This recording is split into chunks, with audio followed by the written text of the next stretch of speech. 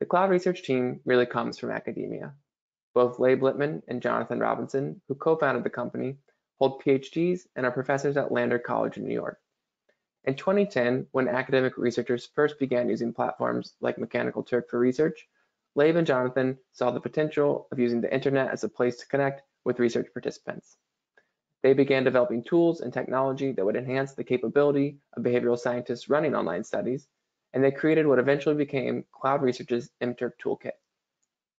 If you're unfamiliar, our MTurk toolkit connects to Mechanical Turk through API integration and allows researchers to set up and manage MTurk studies through CloudResearch.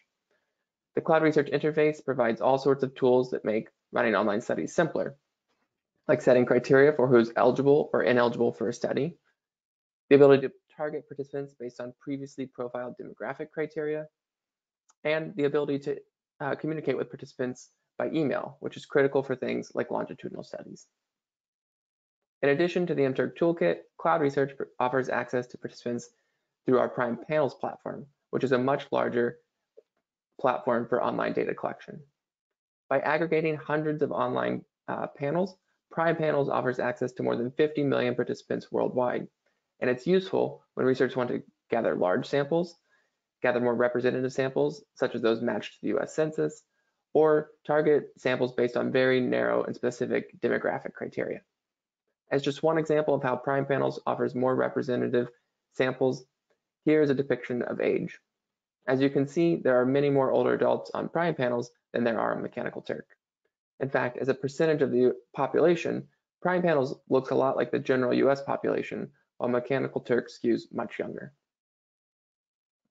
So while CloudResearch offers access to participants and tools that make online studies simpler, the central focus of our team today is elevating data quality across all online platforms. Over the past several years, we've developed a participant vetting tool we call Sentry.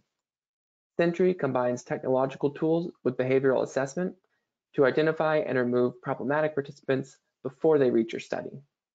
On Mechanical Turk, we use Sentry to vet almost the entire active participant population during 2020. The result of this vetting process is our CloudResearch approved group of participants, which we recommend as the default for all studies on Mechanical Turk.